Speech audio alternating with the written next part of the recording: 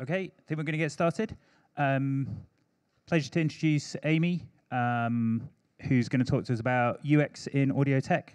So, big round of applause for Amy. Hello. Can everybody hear me okay? Great. Yes.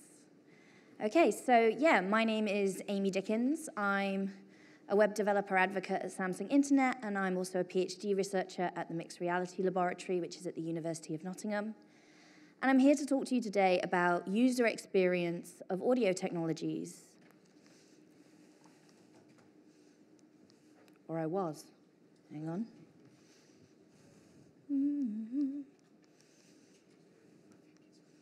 It's run out of battery. We'll have to do it old school. Okay. Okay, so I started out as, many of you might have done in this room, as a curious musician. I played the piano from the age of 4. I wanted to write my own songs. I got really bored of learning to do grades when I was 14 and stopped going to see my piano teacher once a week because she essentially told me that I was wasting her time. So I became really interested in what I could do with sounds and other things. I had one of these Yamaha Clavinova pianos. Anybody remember those? Like a relic of the 90s that you could put floppy disks into and do follow the notes and also record your own songs. So I started learning how to record and make music from quite a young age, actually, and like how to layer things and add parts and break things down and mess around with synthesis. And when I actually went to do a diploma in songwriting in Brighton, I started to learn that I was really, really interested in being part of the audio engineering world. I started with a sequel, actually, which is like the garage band of Cubase, I guess. That's where I started to record, and I was one of those really non-techie musician types who didn't understand that when I did a direct line-in microphone into my Dell laptop with very low RAM, that it didn't actually record with no latency. I couldn't understand why there was a delay in my headphones. So when I started learning about audio engineering, I started a degree in it in 2010. I then realized like just how much there was to digital signal processing and all of the wonderful things that happens in music tech. And when I started going from that realm, in my last year of my degree, I learned how to do some rudimentary programming using Flash ActionScript. Everybody's starter language, right? But that was where I started learning how to make interactive things. And I thought, well, with coding, surely we can make interactions with music more interesting, and we can start looking at making interactions more accessible. And I proposed to the University of Nottingham that I do a PhD in designing accessible instruments and looking at ways of creating novel interfaces that would allow us to use many things like gesture or different input methodologies to create sounds. So I became a computer scientist, strangely. So there was this huge jump from being a musician with no technical prowess whatsoever to being a trained studio engineer and live engineer to then joining the world of programming and being a computer scientist. When I was doing that work, I found, like my days in the studio, where I would often be the only woman in the room, I felt the same in computer science. I would go to hackathons and be one of a handful. I would be able to never have to queue in a ladies' bathroom, which is both a blessing, but also disappointing. And so I felt the need to start raising the voices of people like me who weren't as well represented in the industry. And I became an ambassador for women in tech. And that led me to get a job as a web developer advocate. So now I mess around with making the web a more accessible place, and also occasionally get to do fun things with web audio or other stuff that piques my interest. And this is Samsung Internet, who I currently work for. And my focus in their team is on accessible web technologies and how to make the web more accessible. I also talk on open source software, Git, as I was a GitHub campus expert for the last 2 years, and web audio, and I'll soon be venturing into progressive web apps, so wish me luck with that one. But I'm here today because I'm going to talk to you about the things I've learned in my last 3 years with the lovely folks at the Mixed Reality Lab. I've been conducting research there for 3 years with different community groups around Nottinghamshire in looking at accessible digital instruments, or if you prefer the long title, Facilitated Performance with Digital Musical Instruments for Users with Complex Disabilities, the academic life. So I'm about to write my thesis on this, and I'm part of the Fusing Audio and Semantic Technologies project, which is the FAST project, and next year I'll be helping with chairing the ACM Audio Mostly conference as well. But what does that research look like? Well, here is a picture of the Able Orchestra from Inspire Culture. And this is us performing at the BBC Proms in 2016, so just 1 year into my research, where we took technologies to young communities with a range of complex needs and helped them to perform with a live orchestra using technology. We called it the Able Orchestra. The Ableton was the main DAW that we were using to send all of the MIDI controls from iPads. I also hacked together a gesture controller using the Leap Motion to go into this as well. So we were testing what user requirements were like in these kind of community events and how could we make this access to music better. And that's what I'm going to talk to you a little bit about today. I'm going to talk to you about user experience in digital audio technologies. I'm going to talk about the development of digital music making a little bit, like a brief look at the history and the kind of interfaces that we've come from and what that informs today. I'm going to talk about making music digitally, editing music digitally, and audio technology and the user experience. And then I'm going to give you some techniques for designing simple and effective UX. Before we begin, though, and this is always a risk when you're doing a public speaking thing, but I would like some involvement from you. Don't worry, you don't have to stand up. I'm not going to make you do a dance or anything like that. But I'm going to ask you to close your eyes. So you just center on yourself for a moment. And I'd like you to take your hands, and I'd like you to link your fingers together in front of you, just on your lap, and cross over your thumbs. Just settle in how that feels right now. And now I'd like you to cross over your thumbs the other way around. A little bit uncomfortable. Okay. So let's shake those arms out and just fold your arms for me. Okay. Just a minute there. Fold them the other way. A little more tricky, isn't it? You can open your eyes now. This is kind of what we need to understand about user experiences. Everything we do with technology is a very personal, individual experience. And for some of us who can't fold our arms the other way, things can be a little more frustrating than somebody that comes naturally to. And so whilst a user experience or a UI or any kind of element of technology might make sense to you, it's important to understand how personal that is, and that isn't going to transfer to the person sitting next to you. So let's understand a little bit about digital music making. Does anybody recognize this guy? It's Alan Bumlime. So started in audio with telecommunications and moved on to patent the audio recording technologies, or stereo audio recording. And after that, he began developing radar systems, and unfortunately, he died testing those in World War II. So when he patented stereo recording, it was 1933. Little did he know that like 80-odd years on, we would have the ability to carry stereo audio multi-track recording studio in our pocket. It's come a huge, huge way. Moving forward a few years, and we saw Ampex releasing multi-track recorders to certain artists and studios. And then we see in the 70s developments of DAWs becoming a thing, computer audio becoming a thing. And whilst all of that was happening, we had synthesizers going from very rudimentary controls to generating polyphonic sound. We had pioneers like the BBC Radiophonic Workshop building weird sounds that people had never heard before. We had radio shows like the War of the Worlds that were literally scaring people because they'd never heard that sound before. Sound was developing in a really, really fast pace.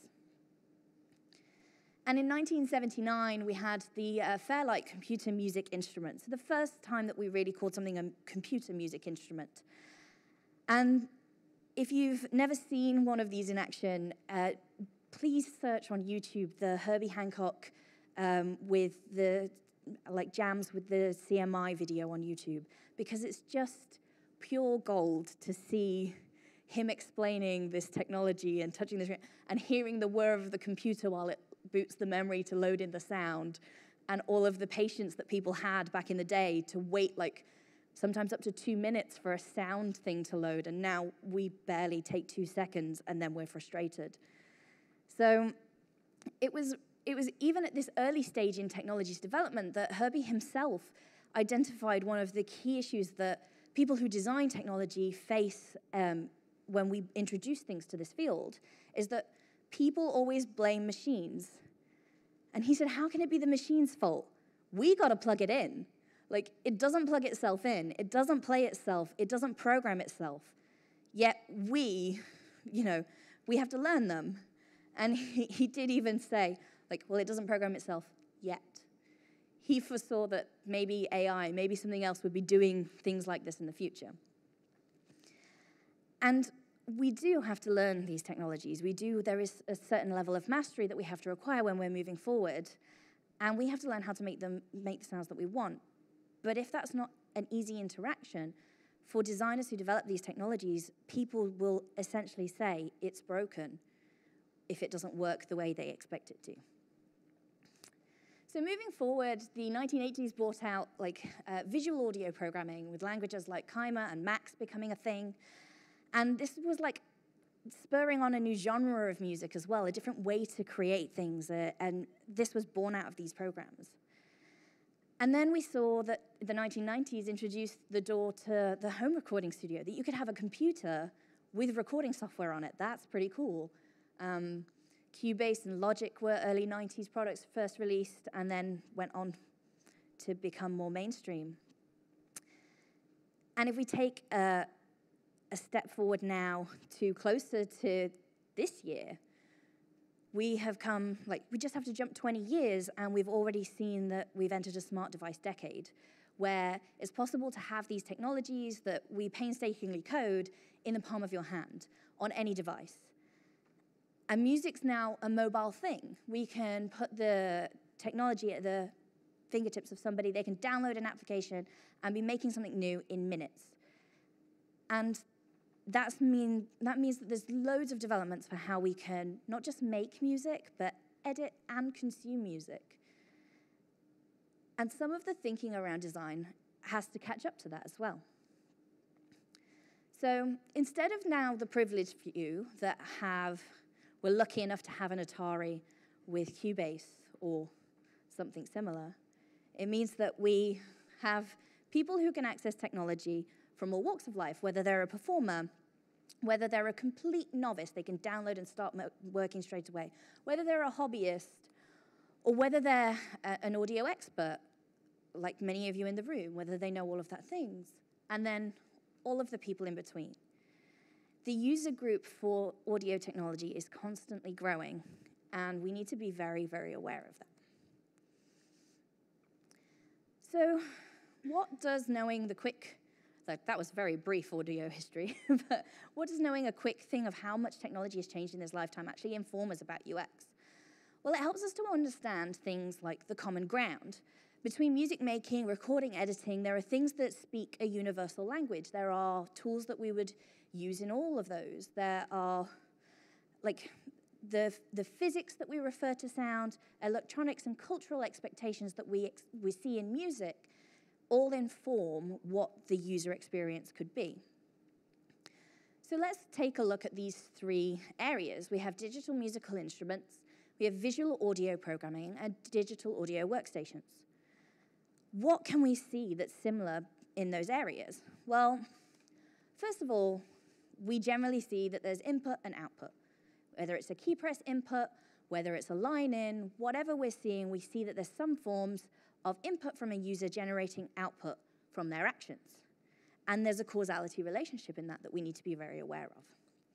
Secondly, we have parameters. Parameters are the things that we are likely to have some kind of settings or that the user can manipulate or change, whether that's a choice of voice on a digital instrument or the style of automation that you want to use when editing in your DAW. And third is that there's always going to be some form of active control or a way to signify active control. What am I interacting with at this moment in time? Do we do that through visual feedback? If any of you have played on the Roly light blocks, there's visual feedback when you press on them. How do we decide what that looks like? How do we decide what that feedback is? Maybe it's a focused element in your visual programming language, so you know what object you're changing, or maybe it's around the input parameter of the effect in your DAW. But then there's also context. We need to understand what the user is trying to do when we interact with each of these technologies. You might think in writing code for your app or whatever it is going to be the output, that you don't really need to think about all of these things. But there might be some kind of snag in the design point where it hasn't really thought about context switching. Would the person want to have this option or this piece of code or this here right now? How important is that to the interaction and what are they doing?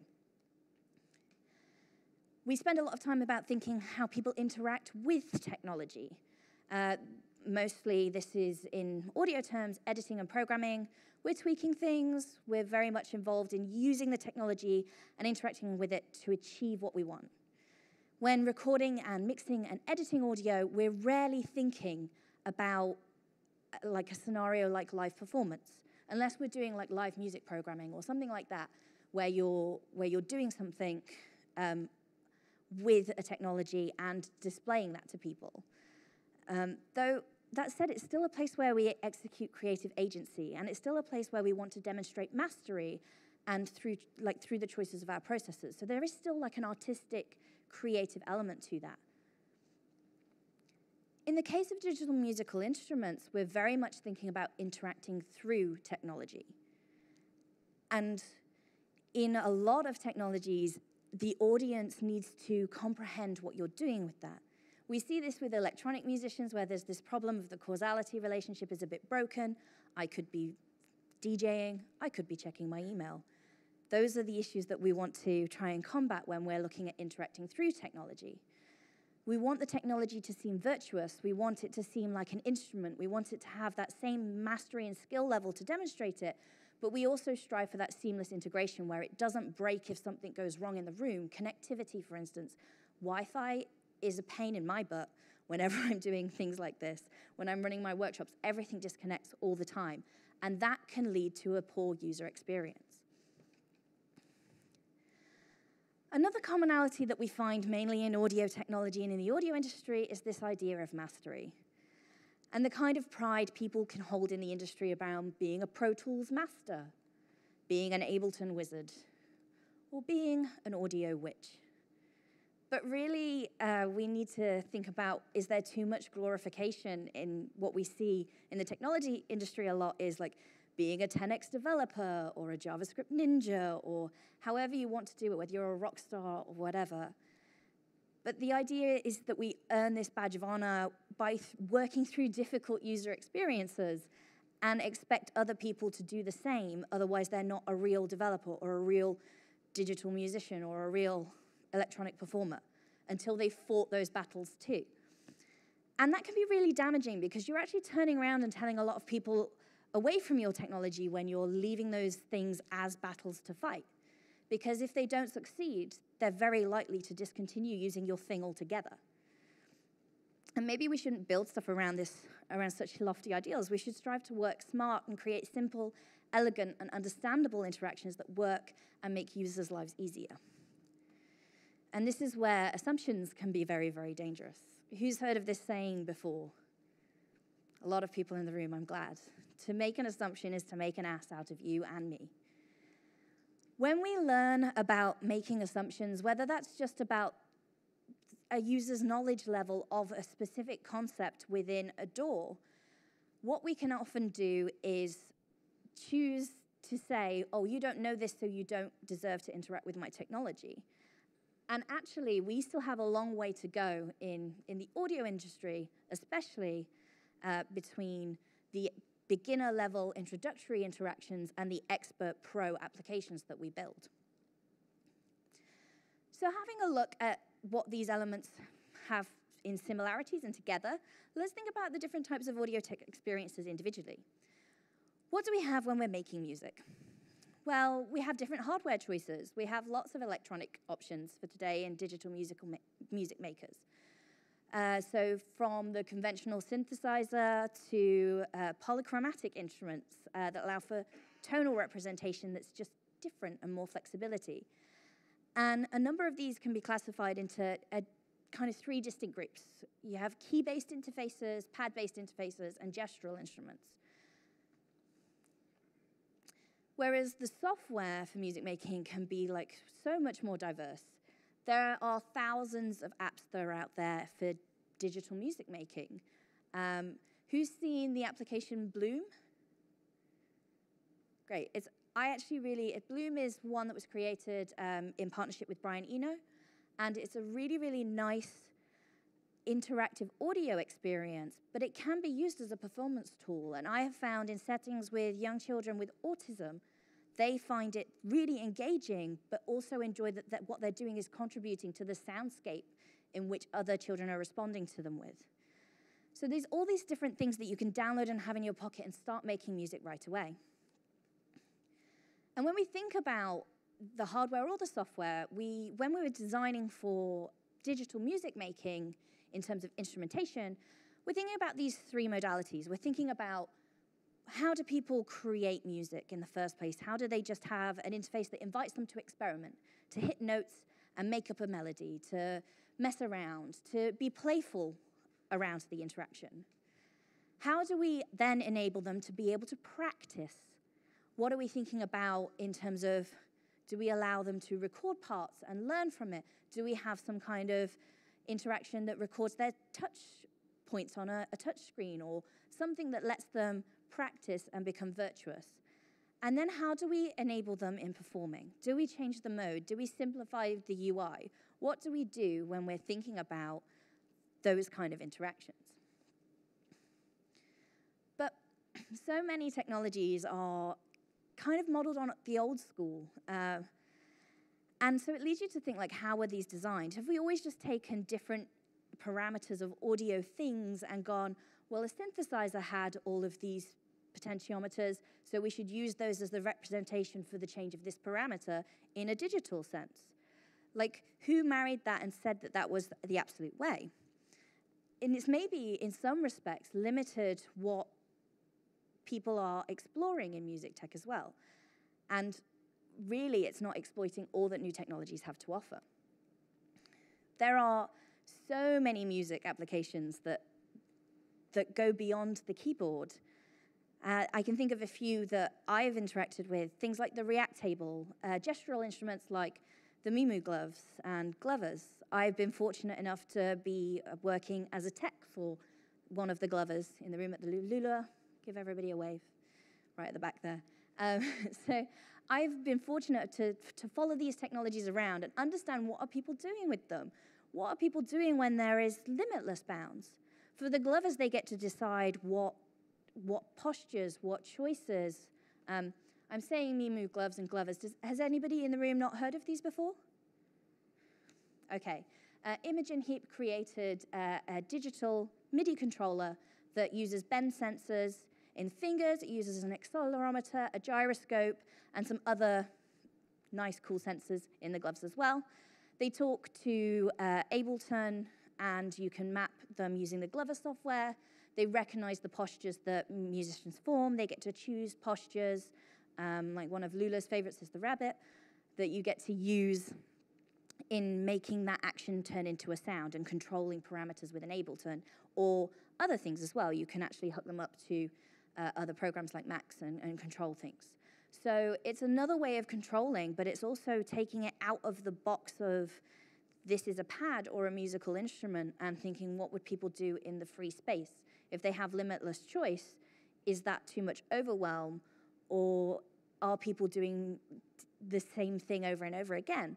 One of the things that I've spoken at length with the Glover team is that I'd be really interested to see if each of the 25 people that owns a pair of these gloves assigns the same motion to a specific musical interaction, because it's interesting to know whether we still have these bounds and biases as to what means what. But the reason that people don't step beyond the keyboard often is because of this. It's familiarity. We're really predictable as humans. We like forms and shapes of things that we've seen before, that are familiar to us. We have unconscious biases about the world that we don't even know about, and we struggle to explain why we might prefer something resembling a keyboard over like a space-age glowing orb that can act as a musical interface.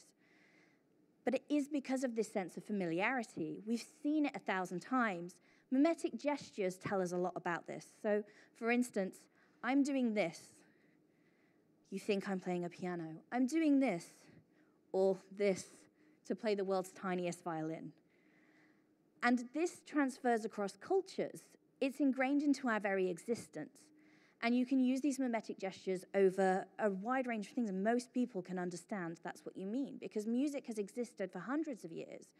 But the technologies that we're working with today to interact with music are so very fresh in our eyes. And there's such small users that have had the chance to become pros. So talking about the pro side of audio, what about editing music digitally? Again, we have hardware interfaces that are designed for this, modeled off old Neve desks, or assignable pads that we might want to use to change through scenes in Ableton, or DJ controllers. And then we have the software that goes with it. We very much see a similarity in most softwares. We have a gridded area of a timeline that represents the change of audio and the tracks over time. And then we have other parameters that usually appear on the bottom of the screen to indicate something we're interacting with, or the waveform zoomed in, or it's quite predictable. Once you know your way around one door, you can kind of find your way around the others. And again, that's the sense of familiarity.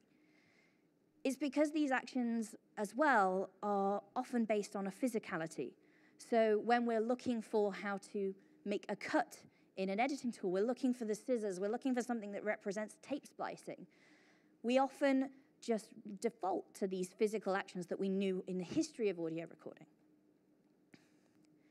And in this space, this is where especially that gap between beginner and expert is a mountain.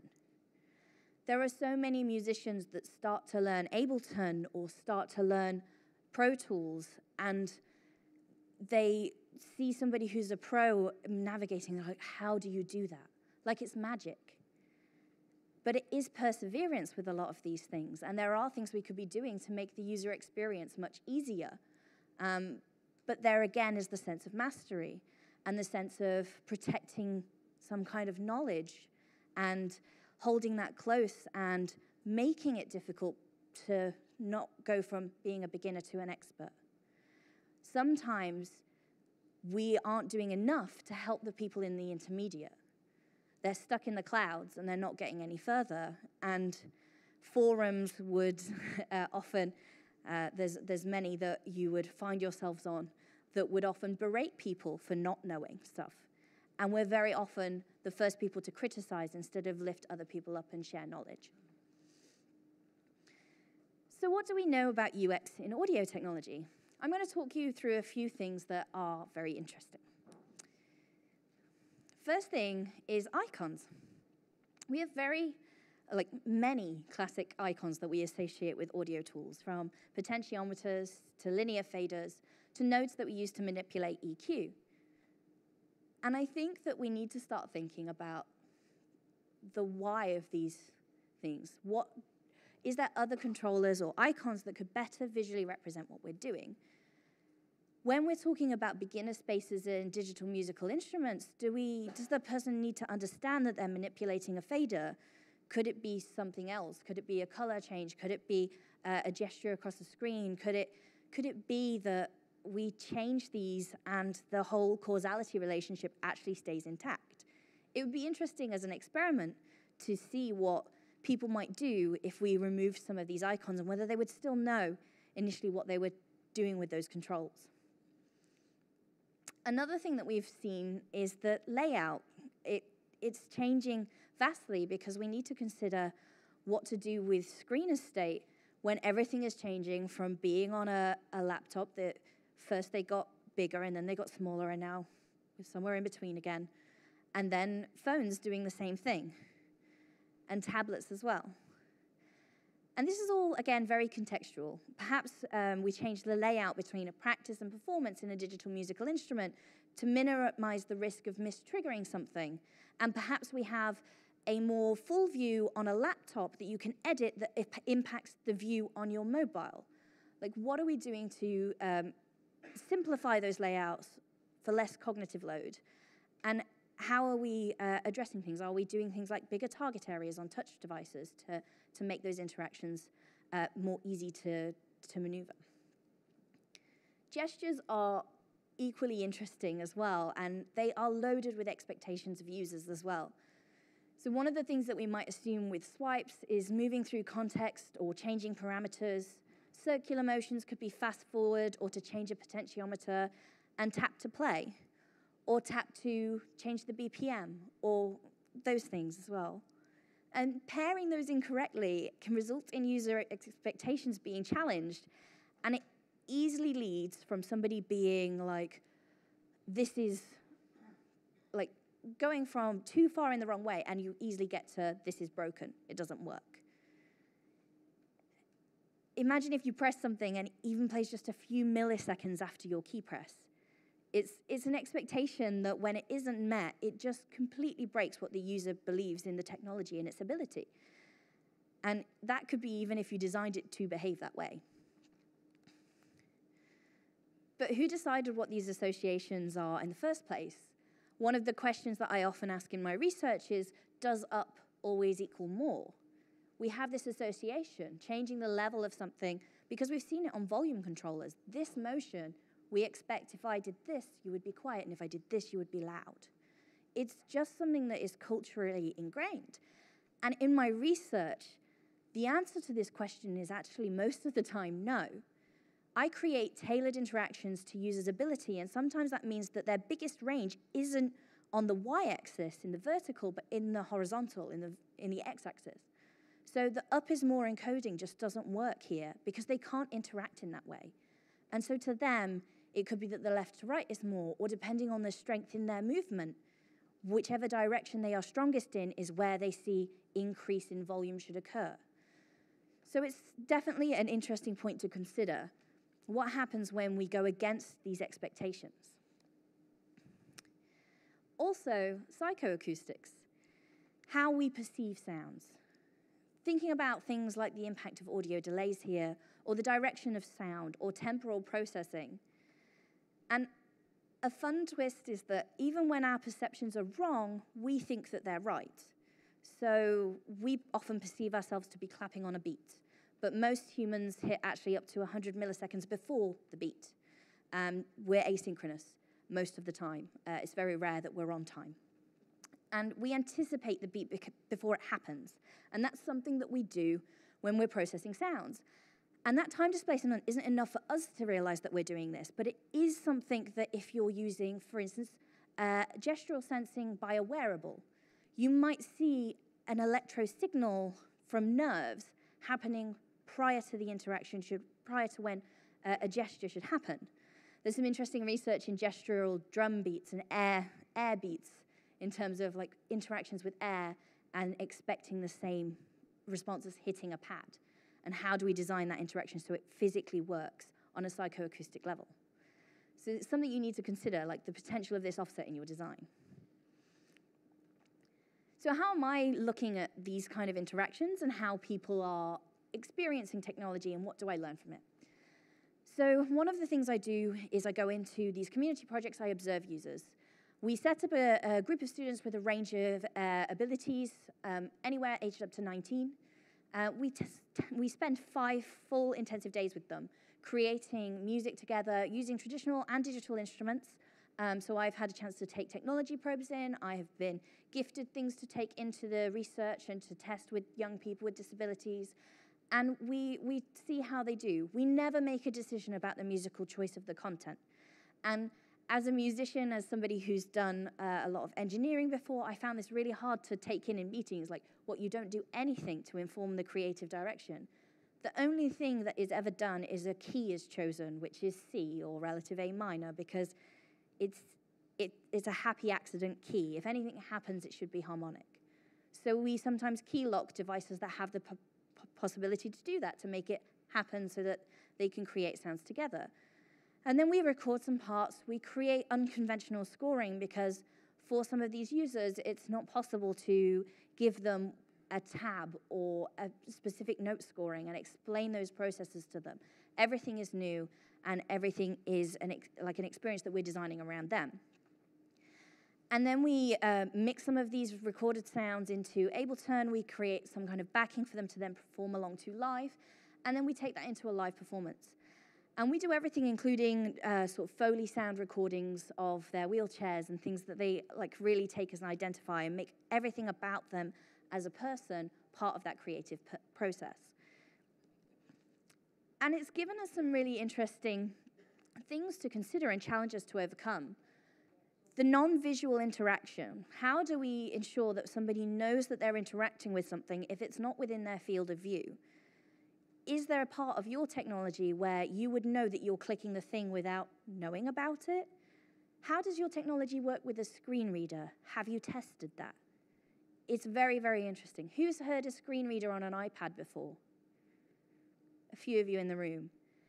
It's incredibly fast. The interaction to hear what the control is a single tap. So if you have a single tap interaction in your program, that becomes a double tap. So then you have to think of the knock-on effect of other things and in how you interact with that and what that changes about your interaction. Then we have multiple user requirements. There is no one-size-fits-all when it comes to these workshops, and that isn't how musicianship should be either. Every musician who uses the technology is unique in their own right and likes to perform things in their own way. We use so many different devices, networks, and operating systems, and connecting them is hell. If you're working in that realm of making it easier to connect devices, thank you. I really appreciate that. Things like Ableton Link make some things easier. Touchable as well we've used, but it is still a real crux point for taking a lot of technology into a space and interacting with it in a live setting.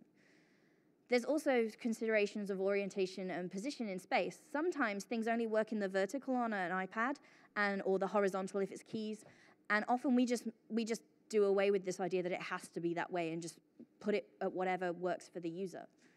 And like I said, we have these unconventional scoring systems and creating a common understanding between each of the instruments that they're using and what those are and what their contribution to parts are. And throughout that whole process as well, we have roles that change. As somebody who's a researcher in this space, I often go from facilitating an interaction to fixing something in Ableton to then like leading the procession of people doing a musical thing. It's so much context switching, and when you have technology that doesn't help you do that easily, it's a huge, huge problem for us, and often will mean that I can't use your application in this because it takes too long for me to go from A to B with it. It needs to be plug in and play, or I'm gonna choose a different thing. So what's next for me in that research sphere? Well, I am creating a facilitating access to musical experiences framework, something that can be used by people who are facilitators in these spaces that don't have the time to read an entire academic thing and can use an accessible tool and also some guidance on how to pick the right digital musical instrument for them.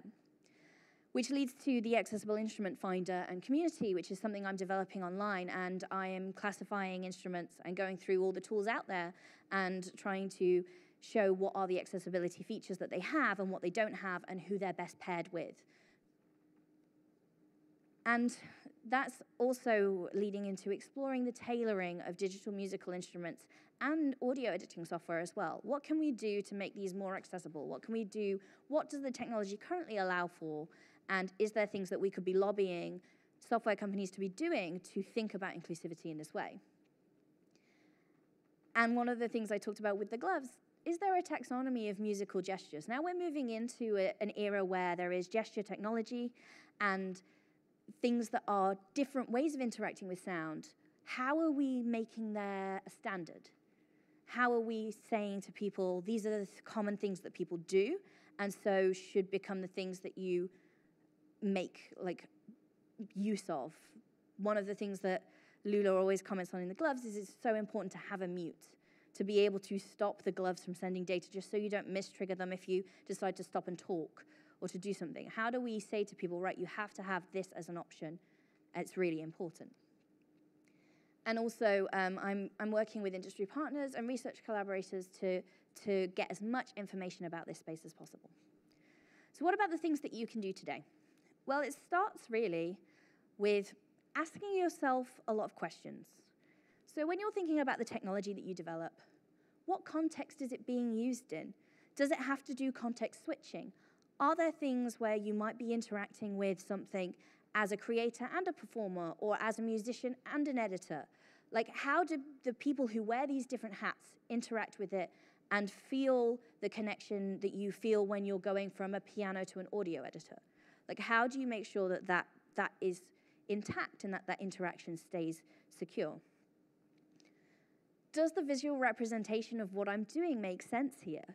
Is it easy to understand? Am I assuming knowledge about the things that I've put in there? Have I chosen a potentiometer because everybody knows what one of those is? Some people have only ever seen something like that as a dial on an old school stereo with a tape deck to turn volume up. And does up always mean more? What are we thinking about in terms of our visual representations? Can we increase the options for personalization of technology? What are we doing inside of the application we've built to say, hey, how about having a changed color UI? Because the current UI that we have has one colorscape, and that colorscape is bad for anybody with a visual impairment because the contrast is low. Are you checking for those things in the first place, or are we just trying to make it look like a slick pro audio app? How much are we trading off for that? And is there an option where we could just change that UI really, really simply? And what are we doing to help increase mastery? So how are you taking people who might be the first time, person coming to your application and landing in it? Maybe even they came there by accident because it is a tool that's mainly used by professionals. But what are you doing to secure their input when they first land on your tool and move forward into becoming a master? Do you have a lot of community support? Do you have people who are doing training? Do you offer all of this kind of support through good technical documentation on your websites? What is it that you're doing to support mastery and becoming a master? And then who will be using my product? Is my product likely to be used by somebody with an accessibility need? I can tell you the answer to that question is yes, because 19% of the world's population has a registered disability, according to the World Health Organization. That's 19% that have registered. There are many, many more people out there who have not disclosed things to institutions because of the fear of biases against them. So this is, 1 in 5 people? So think about building with that in mind. Then think about designing the right testing. Are you doing persona walkthroughs of your application? Are you testing the modes? Are you seeing what it does with mobile interactions? And are you testing it on different devices? Are you sticking with something like GOMS analysis, which is goals, operations, methods, and selection, and sticking with a very linear time value? Are you considering what your icons and layouts are doing to impact that? And are you doing the most important thing of all? Are you getting users in to test it? And especially, Are you getting users that represent everybody who could be a music maker to do that, including people with an accessibility requirement? Whether that's in person, doing A/B testing, or just doing surveys with your user base. Know that there's no one-size-fits-all solution, and that tailoring is key in providing options to people who use these technologies. And please, if I can encourage you to do anything today, build with accessibility as a foundation, not a feature to add on later. It makes it much harder, believe me, when you try and fix something that's buggy for someone with an accessibility requirement. Let's build better things. Thank you.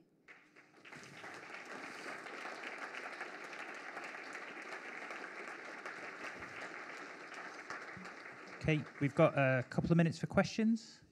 Any questions?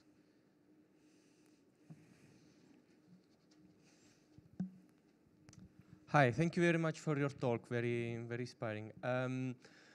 You talked about gestural interaction, gestural controllers, the Mimo gloves, and then in one of the latest slides, you talked about finding taxonomies of gestures and then personalizations and all that. But establishing a taxonomy of musical gestures that so musicians could use and many others, is it not kind of going against the personalization of gestures? Can we not maybe end up in a situation in which musicians will use all of them the same gestures, and so how we can then let them create with their own gestures if we push the idea of taxonomy? Yeah, so whether, I think there's an interesting point in how much option is too much option.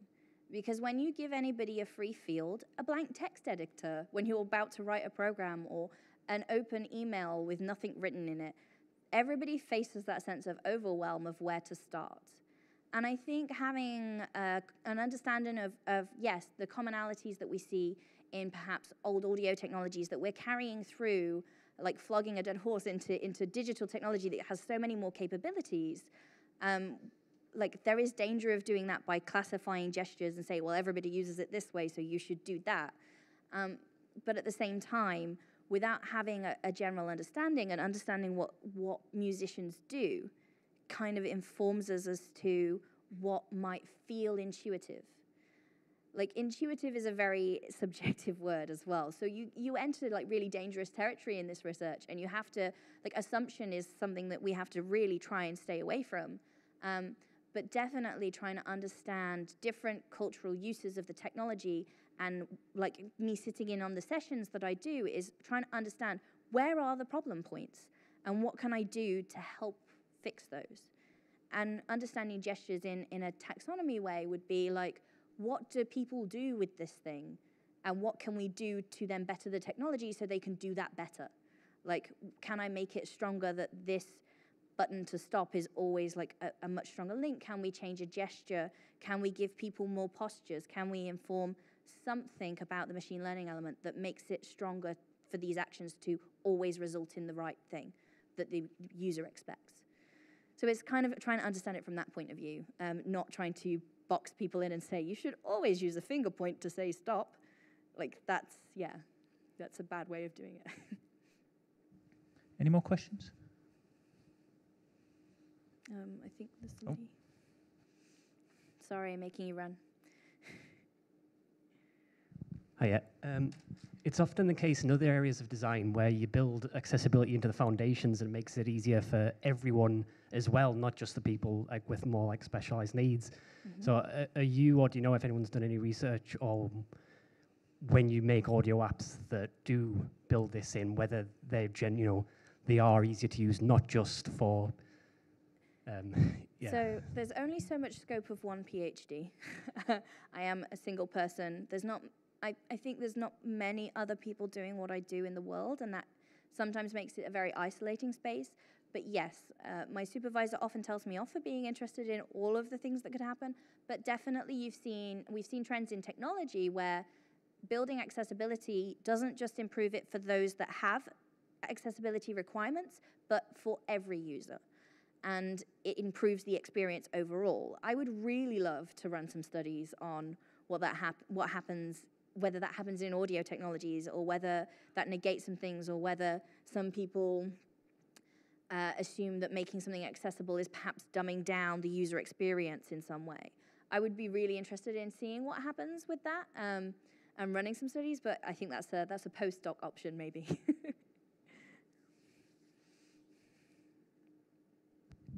Anybody else? Any other questions? Okay, I think that's great. Thanks, Amy. Thank you so much.